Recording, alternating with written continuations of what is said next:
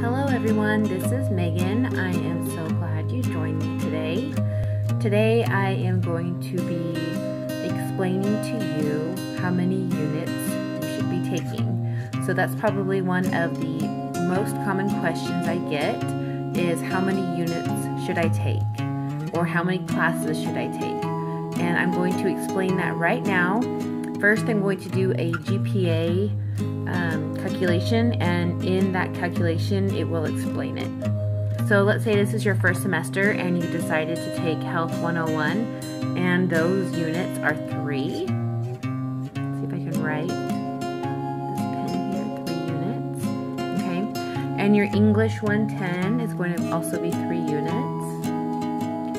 Your Math 1500 is going to be 4 units. And then let's say you're an undecided student, so you're going to take a major exploration course, and that's going to be 2 units. Now at each institution, these course numbers here are going to be just a little bit different, so don't worry if my numbers here don't match the course numbers that you're currently taking. But on every 4.0 scale, this is going to be the same, okay? So for every A grade that you earn, A equals 4, B 3, C 2, so on and so forth here. So the next thing we're going to do is we're going to estimate the grade earned, okay? So you think in health that you can earn an A, so we're going to put an A right here, okay? English, you think you can earn a B. Math, you think you can earn a B as well. Okay, and in major exploration, you think you can earn an A. You're going to work hard in that one because you want to know what you want to do, okay?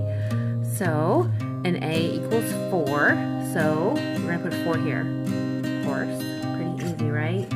Then a 3, the B is 3, and then 4. Okay, so I'm going to skip down to here. So total units attempted. So this is how many units you're taking per semester. So this semester you're taking 12. And how do I know that? I'm going to add them up. So health is 3, so 3 plus 3, 4, 2 equals 12. Okay? Now what we're going to do is we're going to be doing a little multiplication. Okay? So your 3 units times the grade you think you're going to earn, so times your A, so times 4 is 12. My writing's not going to be too good. Hopefully you guys can see that. The next 3 times 3, 9. Basic math here, 12, and then 8. Okay, your next step is going to be to add your quality points or your grade points. Sometimes on a transcript they're called quality points, so you're going to add all these up. And I did do some pre-calculations before the video. So your total grade points or quality points are going to be 41 for this semester, quarter. Okay, and then the final step to get your estimated GPA for this semester is we're going to do 41 divided by 12. Okay, and what that comes out with is 3.4166. So more than likely it will round up and you'll have a 3.42 on your transcript. Okay, that's very good, you guys, for your first semester. So let's say you get into your first semester or any semester and you're like, oh man, I'm getting a, I'm getting a C in your math and I'm getting a B in my major exploration. One thing I want you guys to see here is that if we change this right here, this one is 4 units, okay? So this one's the highest units out of all the classes that you're taking. This is your math, okay? And if we change this to an A equals 4.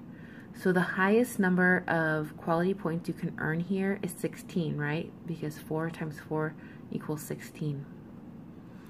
But let's say you get an A here, okay? So 4 times 2 is 8. So the highest quality points you can earn for a 2-credit class is going to be 8, whereas a 4-credit class is going to be 16. So if you think about it, which class should you put more effort into, you guys?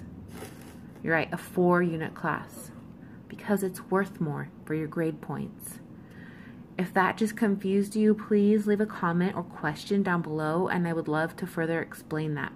But now let's move on. to why 12 units is full-time, okay?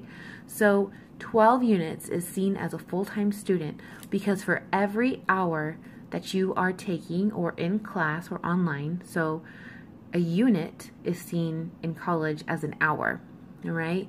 So you are in class for health or online for 3 hours a week. So let's say you go Tuesday and Thursday for an hour and a half in each setting, okay?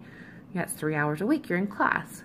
So you're in class for 12 hours a week because you're taking 12 units.